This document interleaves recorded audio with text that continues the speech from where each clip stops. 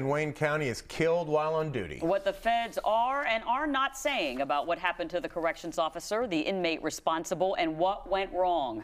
Live team coverage of the prison guard killing, our top story on Newswatch 16 at 6. Good evening, everyone. I'm Marisa Burke. And I'm Scott Schaefer. According to a news release issued today, an inmate at the federal prison in Wayne County near Waymart used a homemade type weapon to kill a prison guard last night. But that, along with the guard's name, is about all the information the feds released. How it happened, where it happened, why it happened, all questions still not answered. Newswatch 16's Amanda Kelly begins our coverage tonight with some new information, though, just in Wayne County. Amanda? Good evening, Scott and Marisa. I'm right outside the federal prison here in Canaan Township, where we're learning new information in regards to the homicide of Corrections Officer Eric Williams. The Lackawanna County coroner released autopsy results that say Williams died of a blunt head and neck trauma and multiple stab wounds. But otherwise, information today has been quite hard to come by. All we do know is that an inmate is accused of allegedly killing Corrections Officer Eric Williams of Nanticoke.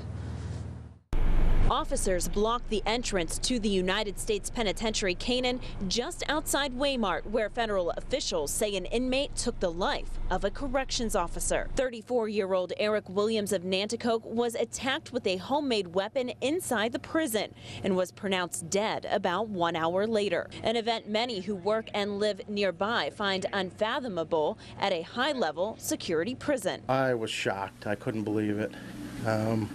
You think of a federal maximum security federal prison, that it would be really strict, and how can something like this happen? I'm concerned, but it's their job that they had taken, and unfortunately this goes with it. Exactly how the former Jefferson Township police officer was attacked is still unknown. The prison says the facility was fully staffed when the homicide occurred.